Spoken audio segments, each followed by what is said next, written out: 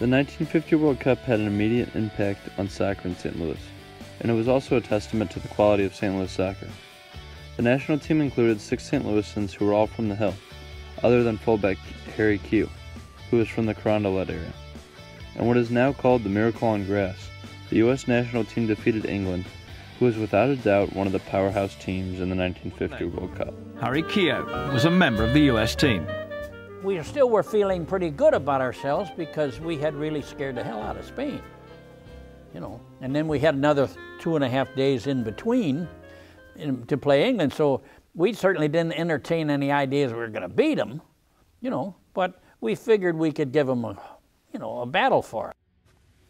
And give them a battle they did. In the 37th minute of the match, forward Joe Gaetjens headed the ball past the England keeper and into the back of the net, putting the U.S. up 1-0. For the rest of the first half and throughout the second half, the U.S. played tough defense, with keeper Frank Borghi making save after save. Defender Charlie Colombo remembered just clinging to the lead, saying, "Everybody wants to know how it happened.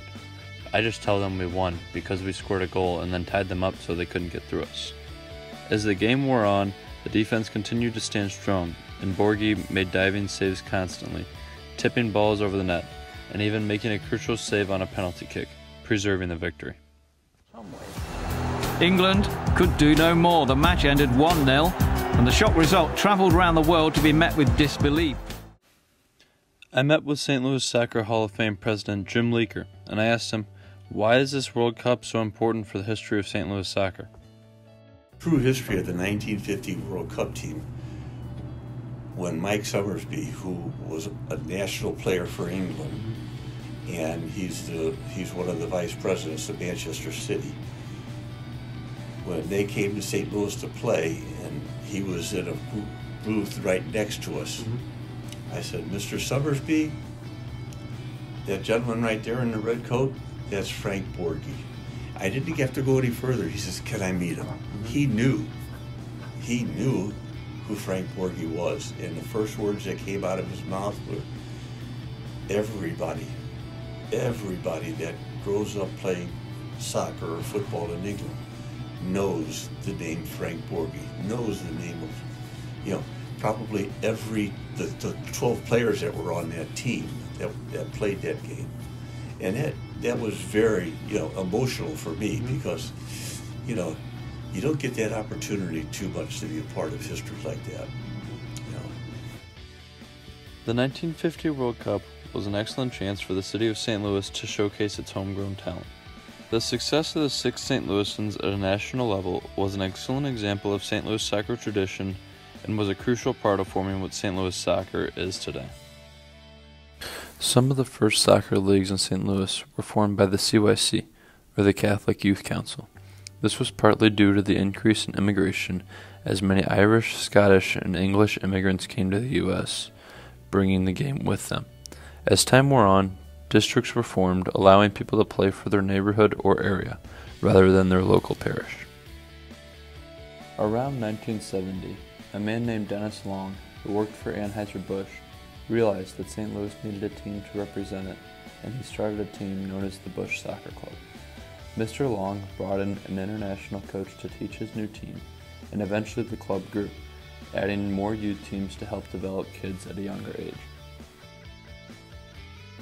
Scott Gallagher's Soccer Club was another club that was formed to increase player development.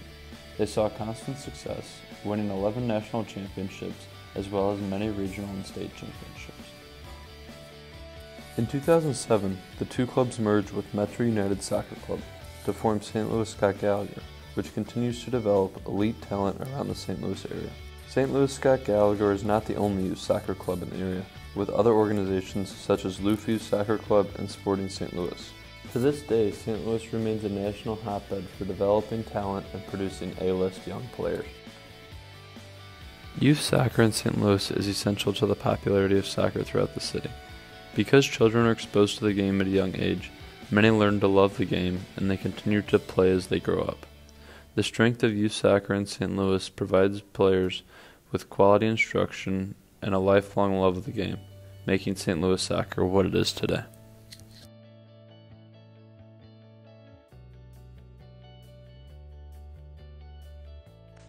Bob Gwelker, pictured on the left, was a St. Louis University alumnus who officially founded the Billikens soccer team in 1959. Originally, Gwelker had only $200 to start the team, only covering the cost of jerseys. Gwelker was very successful in his tenure as head coach, leading the Billikens to championships in 5 different years: 1959, 1960, 1962, 1963, and also 1965. Following Gwelker as head coach was Harry Keogh, a member of the historic 1950 World Cup team that defeated England.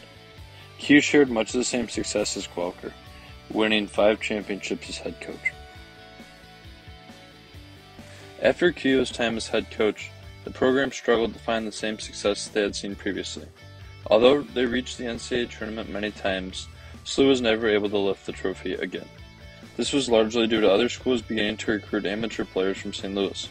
Previously, SLU had gotten all the best players from St. Louis, but after their dominant era, they began to lose recruits to other schools. Schools such as Michigan State University and Indiana University often recruited heavily in St. Louis. In their 2021 season, SLU produced one of its best performances in recent memory. They finished the season as A10 champions while also making it all the way to the semifinal of the NCAA tournament. I sat down to speak with SLU soccer alumnus Bob O'Connell, and I asked him, what role has Billikens soccer played in building the soccer culture here in St. Louis? I've heard Bill McDermott say this. Bill McDermott played on some of these teams. You know, it's direct. Any success U.S. soccer has had, I think it is directly related to the success of St. Louis soccer and the Billikens of those 60s and 70s. Those 10 national championships. Even Coach Yeagley, when he started at Indiana, he came to St. Louis to recruit St. Louis kids. Yeah. Michigan State is similar, is currently coached by a St. Louis U High alum.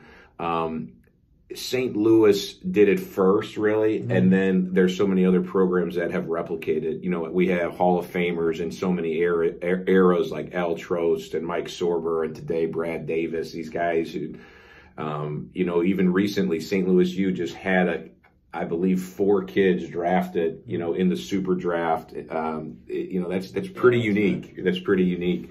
No, St. Louis U soccer has always been a big part of the story of St. Louis soccer, but also nationally.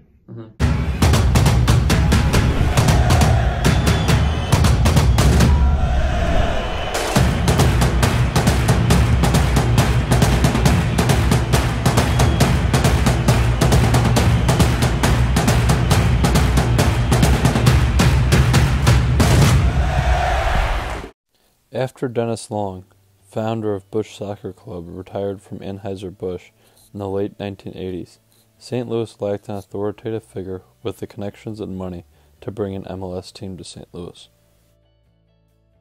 However, in August 2019, it was announced that St. Louis had finally been given the opportunity to host an MLS team.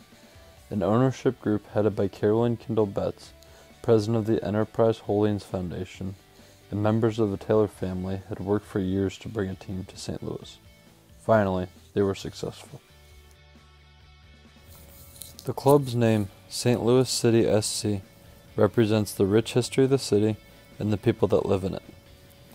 The SC in the name stands for Soccer Club, but Soccer Capital as well, attributing to the authenticity and uniqueness of St. Louis soccer. St. Louis was the heart of soccer in the United States, and the factors of the past built St. Louis soccer into what it is today. The accomplishments of those St. Louisans on the 1950 World Cup team, the fundamental beginnings of youth soccer in St. Louis, and the tribulations of Billikens soccer over the years have been crucial to bringing an MLS team to our city. But there is so much more that has built this soccer culture. Today, we as St. Louisans wait with eagerness for the future of soccer in our city, while also looking back on the men and women who failed and triumphed in creating soccer in our city as we see it in the present day.